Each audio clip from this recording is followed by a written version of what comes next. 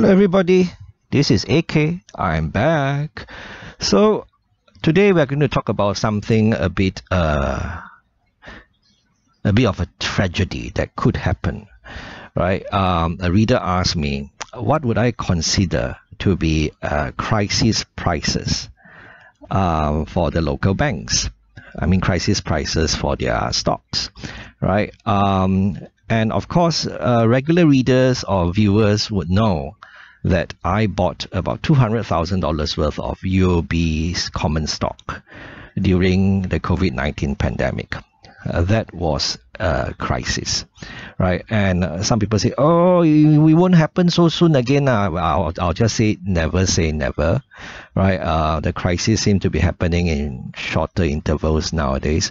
But you know, in the last 2 days, I shared some chart reading, technical analysis for OCBC, DBS, and UOB. And those prices I identified are actually based on the daily chart. So they are not very long-term in nature, although the 200 days moving average is considered a long-term moving average and should provide support or resistance, like I said. However, in a crisis, that goes out the window. Think about the global financial crisis. Think about the COVID-19 pandemic, right? Prices broke those 200 days moving averages and went much lower, right? So for those of us who believe in having a war chest and to roll out the war chest when a crisis hits, it is interesting to know where the super long-term supports are. And some people might call these prices the generational lows, right? Although that is a bit of an exaggeration because they might not happen just once in a generation. So if we're reading charts to get an idea, it's important to look beyond the 200 days moving average, right? To spot those super long-term supports, right? Or the crisis prices, which could be hit. And this reinforces the idea that we must always have a war chest ready, that we might not want to be 100% invested at any time unless it's a crisis. Because if a crisis hits and then we don't have any money or not a lot of money to take advantage of that crisis, I mean, it's not the end of the world, it's not a tragedy, but it will be quite sad now.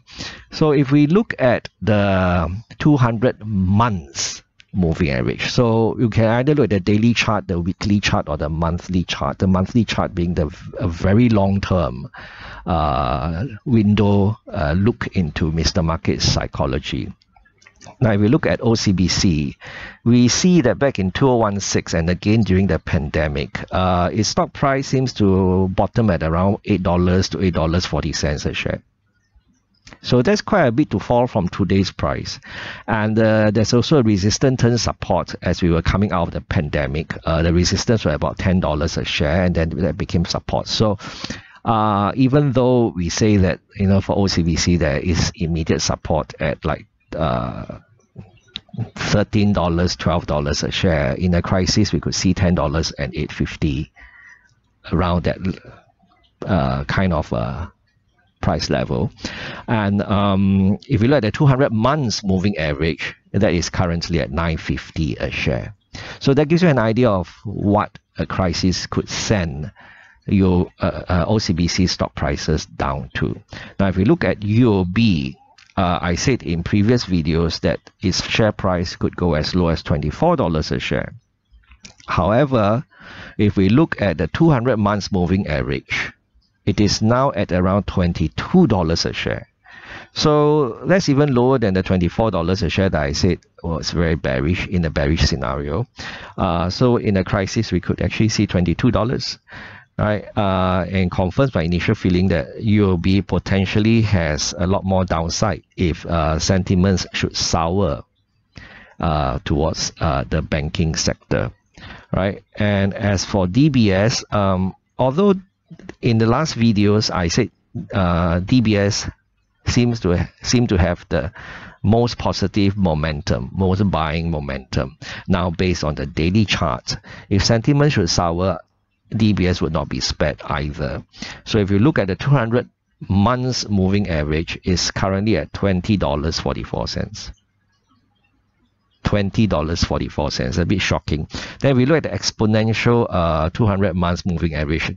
Basically, the difference between exponential moving average and simple moving average is that the exponential moving average gives more weightage to recent price movement.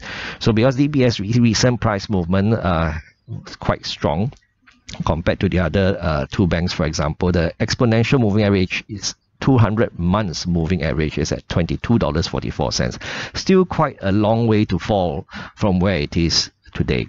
So if sentiment should sour towards the banks, these are the possible crisis prices that you are looking at.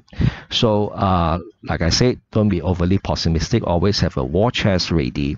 And also, please note that technical analysis simply shows us where the supports and resistance are, and it is not a certainty, right? So if AK can do it, so can you. Bye-bye.